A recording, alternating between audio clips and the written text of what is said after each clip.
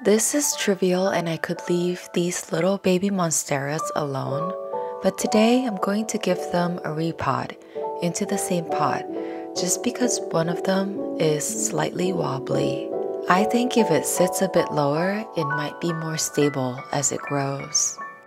Monsteras will need something to lean on eventually anyways, so technically this issue isn't a very major issue. Still, I want to make this one sit a bit lower into the soil mix and get the one aerial root inside the soil mix.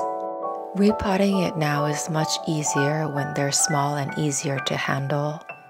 It's one of those things I see daily and I have a strong urge to do something about. I know it's just me, but I think it would look a little nicer. And it might help out with the form later on. I'm keeping all of the same soil. This shouldn't take too long.